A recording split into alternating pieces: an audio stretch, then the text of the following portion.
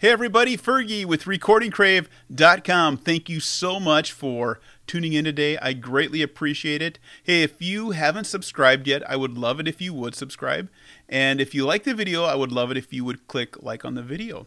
Hey, I have 4 little shortcuts I want to show you today. One I just literally stumbled on tonight, and I'm excited about it because it's going to save me a little bit of time. Now, let's jump right into this.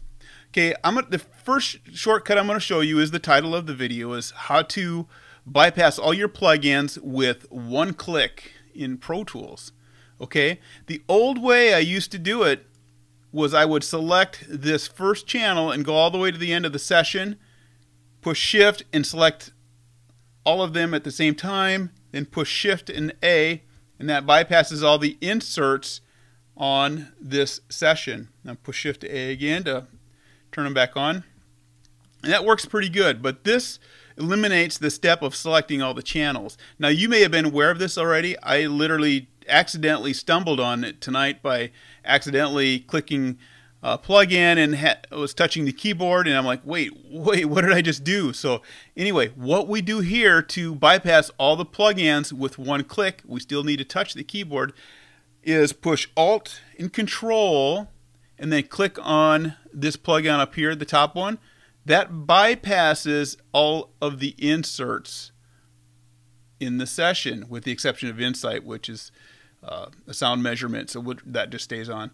So that is very cool. That saves me one step from selecting the channels. That is so cool. Turn them on by clicking Alt and Control, and they're back on. Here's the second cool part. Same shortcut, same keys we're going to touch. Let's say I just want to bypass all the inserts on the F through J and leave the inserts on A through E on.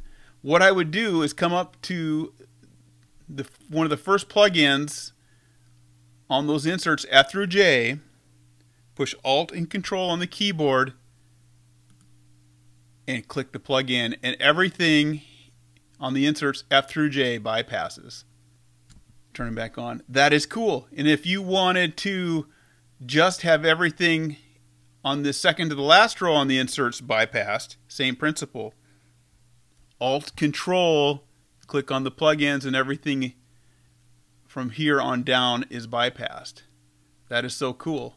If I just wanted these bypassed and leaving these top ones on, that is just quick.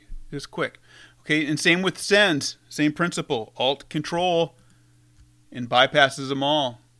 Let's say I just wanted these sends here from here on down bypassed. These would stay on. Control, Alt. Very cool. I love that. It's a huge time saver.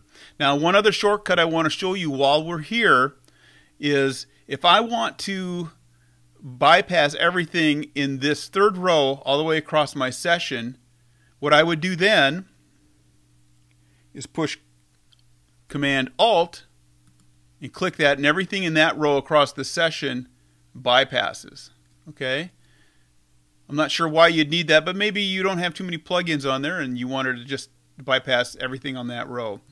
Fourth row down, inserts A through E, Command Alt or Alt Command, and everything in that row across bypasses.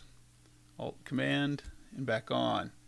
Okay, now this next shortcut I'm going to show you is one that should have been on one of the previous videos I just did. It was slated to be on there, but I didn't get it on there, so I was going to put it on this little video to show you how to do this. Now, this is a really cool little trick here. So you know, the last video I did was all about zooming with keyboard shortcuts and whatnot. So this is a keyboard and mouse shortcut. So what we're going to do is we're going to adjust these track heights. What I'm going to do is put the cursor between these two tracks here, and then I'm going to push Alt and then click here and then drag down. And what it does, it changes the height of every track at the same time. So if I want to put the cursor back here, push Alt and make them smaller, they all get smaller and they all change at the same time. So that should have been on the last video. I don't write a script when I do it, as you can tell, because sometimes I get a little tongue twisted when I talk. Yeah, so I just have basically some bullet points, and that's it. So in this video, I don't even have that. So what I'm going to do is drag this down, make it a little bigger. And the other little shortcut I want to show you is zooming in and out on here. Now this is using the mouse as well to zoom. But if I want to push Alt and then scroll down, the session gets really small. If I push Alt and scroll up, it zooms in. Okay. But your mouse may be set up different, because I know on Mac you can set it up like a PC mouse or whatever, and your PC may be a different direction than what I have. But scrolling back or forth will zoom in or zoom out. Now the other cool thing is, if I want to adjust these wave files here while I have my hand on the mouse and while I have my hand on Alt, and this is with the, basically I'm using the Apple mouse to do this. If I scroll sideways, the wave height changes. This is just changing the amplitude. This is not changing the actual gain on the wave files. This is just changing what we're seeing. So basically it's the same thing as this up here. Okay. And yeah, so that is what I have for you for shortcuts. Quick short video. That first one though, bypassing all the plugins on your session with one click. Beautiful. Love it. This is Fergie saying thank you for watching. If you like the video, please hit like on the video. If you haven't subscribed yet, I would love it if you would subscribe. Thank you so much for watching. You guys have a great day.